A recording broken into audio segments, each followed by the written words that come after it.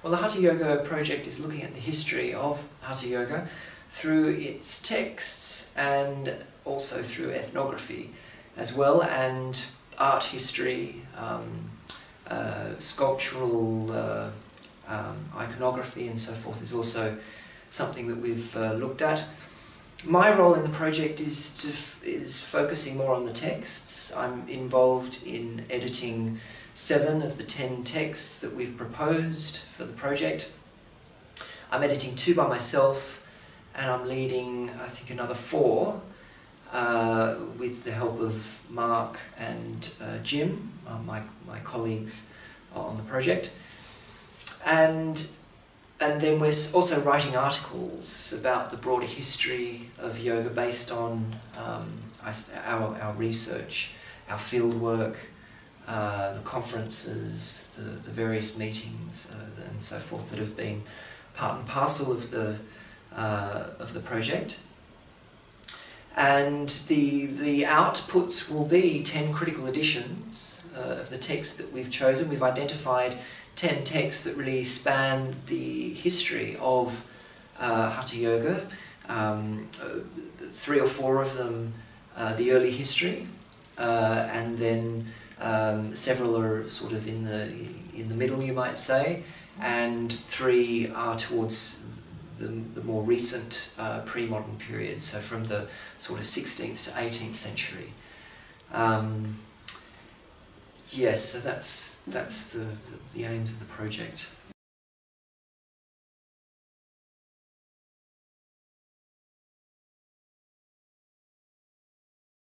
Yes, there are 4 of us full-time on the project, and we have 2 research assistants in India. So yes, so my background is in yoga and Sanskrit. I sort of started the study of both together for different reasons. This was, I think, towards the end of 1996. I changed from the study of classics to Indian studies at Sydney University for my undergraduate degree, and undertook a major in Sanskrit and Hindi. At the same time, my health was not in the best of shape, and a friend suggested I do yoga, and that helped me enormously. And it was towards the end of my BA that I realised there were opportunities to do further research on yoga. Many texts hadn't been properly studied, translated or edited. So I then undertook that for my honours degree, which resulted in a sort of a very basic edition of a yoga text called the Amanaska, a Raja Yoga text. And then very fortunately that then formed the core of my proposal to do a PhD, which was funded at Oxford University, and I had the great fortune and privilege to study with Alexis Sanderson and James Mallinson, who's the principal investigator of the Hatha Yoga Project. He had finished his PhD with Alexis a few years before, so he was living not too far from Oxford. I was in contact with him, and it was basically the time that I spent at Oxford working on the Amanaska, but also a lot of other texts that were related to it. I mean, one of the interesting features of yoga texts that are related to, or that teach Hatha and Raja Yoga or are related to it, is that there's a lot of textual borrowing.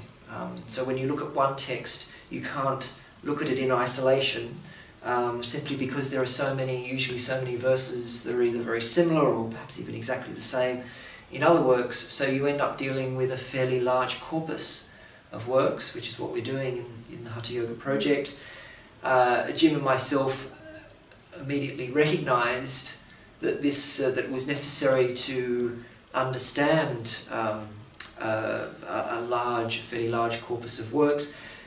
Many of them hadn't been studied academically, let alone translated or edited, and that really resulted in us making proposals for further research. We initially proposed a project to the AHRC in the UK that was purely philological, and they said it was an excellent proposal. I think they gave it 6 out of 7 or something like that, good reviews. But then they said it wasn't urgent enough, so we didn't get the funding. But we used that as the basis for a larger proposal that Jim made to the European Research Council, which included a component of ethnography that ticked the box of interdisciplinary, which seems important for academia these days. And fortunately that was funded, and here we are.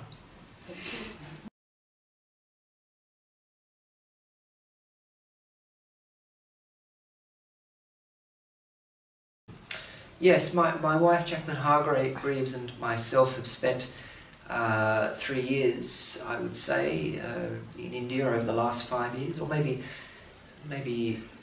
2.5. And that has basically involved visiting libraries in mostly South India. Before the project started, I'd done quite a bit of field work for my PhD in North India, and I visited at least 24 libraries in North India, as well as Nepal, and I had fortunately collected as many manuscripts as I could when I visited these libraries. So I think one of the strengths of our proposal was that we had already looked at a fair bit of the manuscript material of the texts which we were proposing to edit. But there's also a lot of material in South Indian libraries, and much of that material is in different scripts that I was used to working in. So most of the North Indian material is in Devanagari. Much of the South Indian manuscripts are in Grunta, Telugu, Kannada, and even Tamil scripts. And of course, one of the fortunate things of having an ERC project is that you have resources to help with your research. So we've been able to employ the services of 2 research assistants at the EFEO in Pondicherry, which is directed by Dominic Goodall, and Dominic Goodall has given us a tremendous amount of support in our work with South Indian manuscripts, and also with reading and editing many of the texts themselves. So I've spent quite a few months in Pondicherry working with the research assistant, and one of our research assistants has travelled around much of South India himself. That's Gupta Vishwanatha, who has since been employed at a university in South India, but we like to still consider him part of the project because he was such a nice person to work with. And of course, dealing with libraries is quite a complex bureaucratic process at times, to say the least. It often requires a lot of paperwork, but then negotiations as well with the librarian, the director of the library, even politicians, local politicians might be involved. Sometimes those negotiations go very well until the last minute, and then it all fails, which can be very frustrating. And that's really on top of the difficulties of doing the research itself, that of course, even when one gets access to the manuscripts may be in terrible condition, which makes them difficult to read. The manuscripts may be incomplete, which can be very disappointing if you were hoping that it would be a key witness. And then it's, as I say, it's also required working with other people for us to fully collate the manuscripts in South India. But we're now in the last year of the project, and all of the collating, manuscript hunting and fieldwork has come to an end. We also did a lot of travel to different places to see temples, to photograph iconography in South India. My wife in particular has a strong interest in that and is an excellent photographer, and was often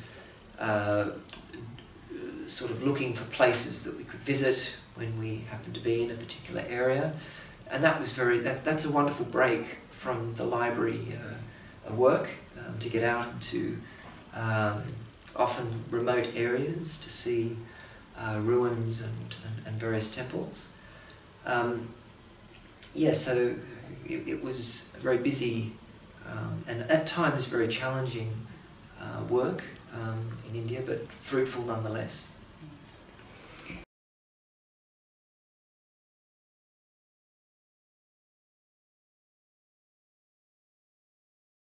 Yes, there's a lot still left to be done. We're in the last year of the project. The fieldwork is finished. I think we've gathered all of the manuscript evidence that we need. We've done the collating. We've had workshops on 9 of the 10 texts that we're editing. They've been wonderful experiences. Again, a benefit of having resources at our disposal has been that we can invite some of the best scholars in the world to gather and read the texts that we're working on, and that means we've learnt an enormous amount from specialists in other fields about the text.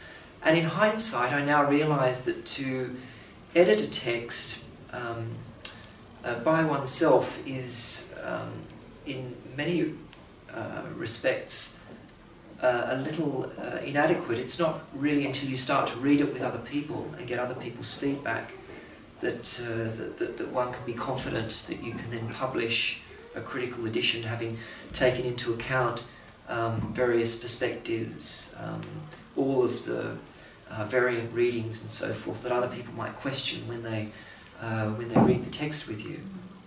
So that's been a very valuable and rich experience to have the workshops.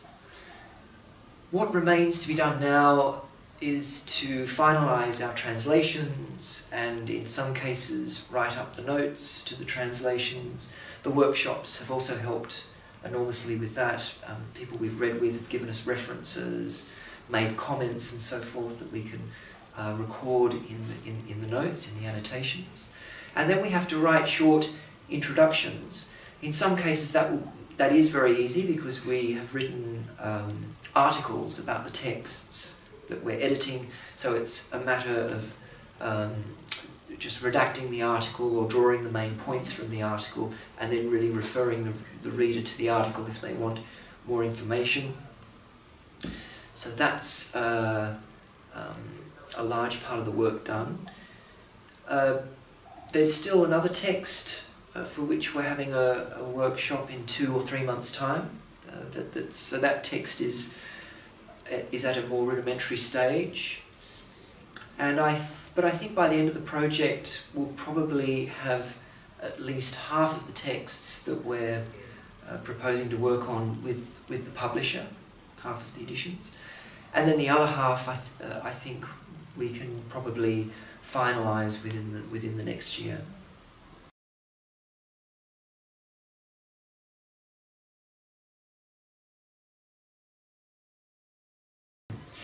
I think other academics will benefit from our work, particularly those of South Asia, because many of the texts that we're working on haven't been available to scholars. Many of them have been in manuscript form, and some of the compendiums that we're working on are very broad in their content, so they'll certainly be of interest to people working on other areas of philosophy, Indian history and religion. I think our work will also be interesting for yoga practitioners, the yoga community at large, who seem very interested in source material. Again, a lot of it hasn't been translated, so we'll be helping to add to the available material in English. Yes, I think they'll be the main beneficiaries, academics and yoga practitioners. But I think also there's parts of the project that will reach people who don't know much about yoga at all and then might become interested in it. In particular, the exhibition that is opening at the moment at the Brunei Gallery, showcasing our research, will interest people perhaps just through the artwork, through the illustrations, the paintings and so forth that we've been working on, that have been reproduced in in large printed images. Daniela Bevilacqua and Jacqueline Hargreaves have done a wonderful job making our research look beautiful as well as cohesive. Yes, and a remarkable achievement. And I think that will appeal to people even if they're not necessarily, if they don't have a direct interest in yoga.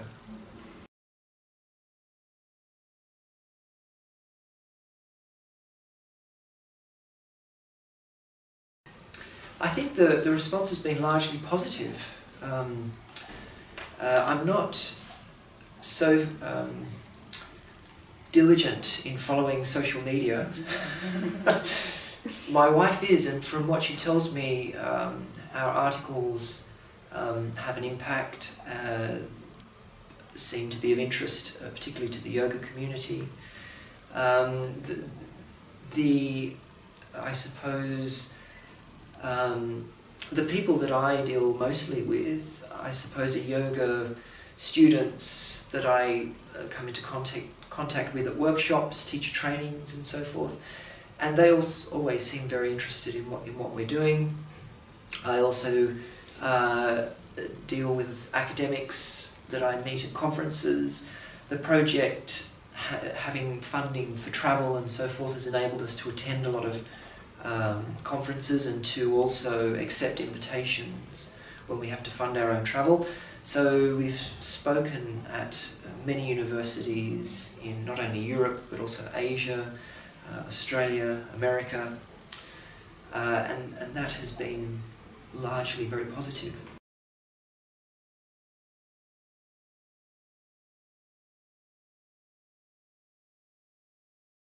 Yes, I think the main reason is that many of the texts were still in manuscript form up until about 20 years ago.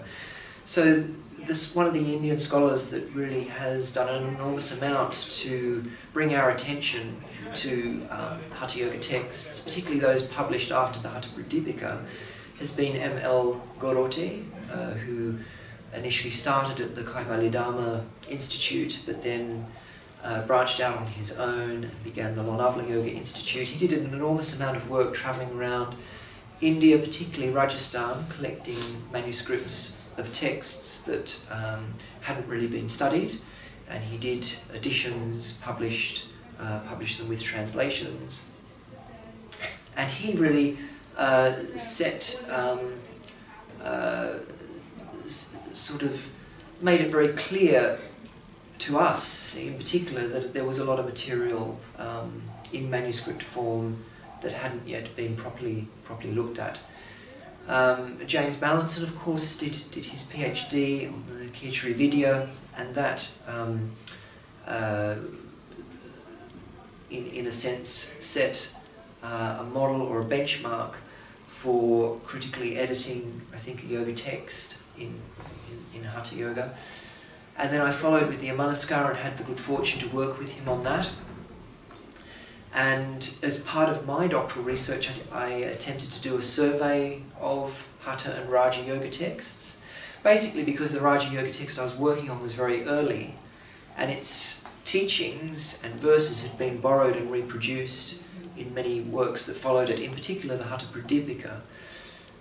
So it seemed like a good idea to me to trace the influence of its teachings, and in so doing I was able to produce a survey, and that survey is something that we've been able to enlarge with our research on the project. I have a very long article on Raja Yoga, early Raja Yoga texts, and their notions of liberation and so forth.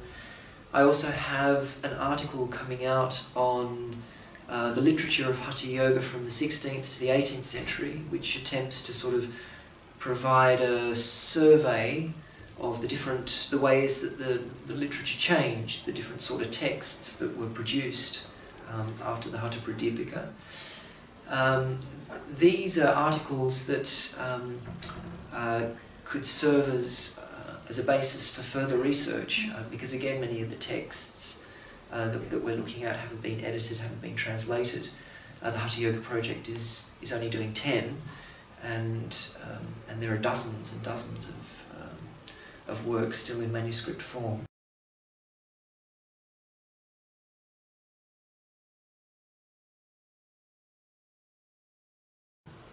Well, I hope that the Hatha Yoga Project has established a new field of scholarship insofar that there will be new texts available to scholars from a range of different disciplines who will be able to look at the material and study it from different perspectives.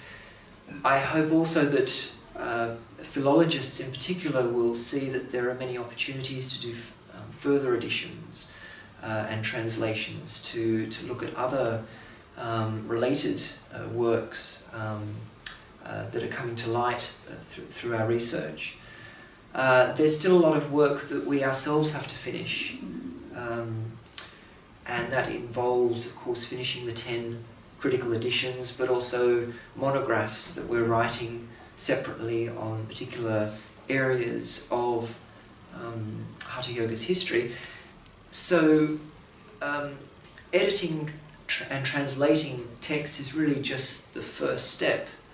Historicising them is very important, and then writing about the broader history and how that history connects with other disciplines. Medicine, for example, is one that I've been looking at with the support of the Hatha Yoga Project at Vienna University, which is under the guidance of Dagmar Wiasik.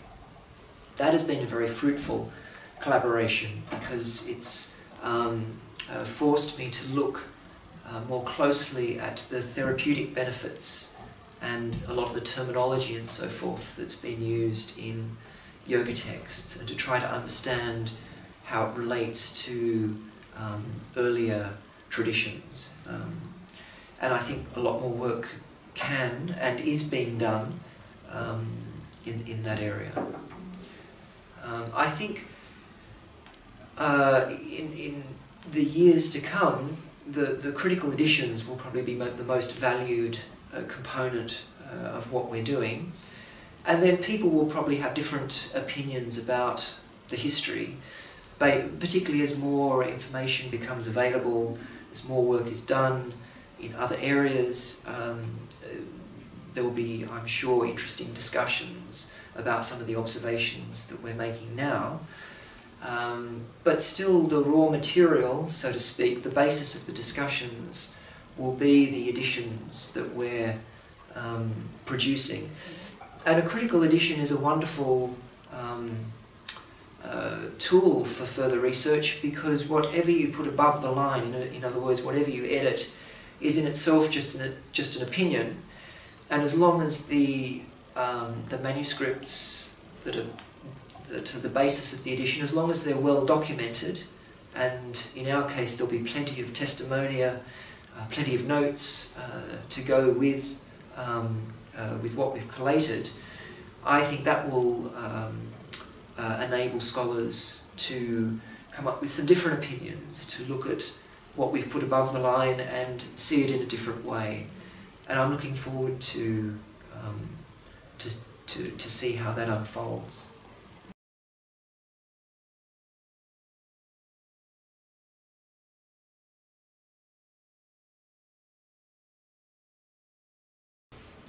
Of course, I've learnt an enormous amount about the field itself, and that has the 5 years, or the 4.5 years that we've had so far, has been tremendously intense, very busy, and as I mentioned before, I've had the opportunity to speak with a broad range of scholars, as well as work very closely with Jim, Mark and Daniela. And to put it very simply, I've just learnt an enormous amount, so much, of course, that I don't feel I've fully digested it. And I, of course, whenever you look at this material, it always raises as many questions as it answers. And if I had another 5 years of funding, I feel that in many respects that wouldn't be enough to finish everything. There will be an enormous amount of loose ends, as I suppose as there always is with published work. You have to draw the line at some point. But the project has felt a little bit like we've been on the go constantly, working, travelling, talking and so forth. And personally, I haven't really had enough sort of quiet time to fully sort of step back and look at it more broadly, to sort of see perhaps what remains to be done, or what should be done further, and so forth. So in a sense, I think when the project finishes, I'll be out of a job and will need more funding, but I'm also looking forward to having some time away from the deadlines and the constant commitments.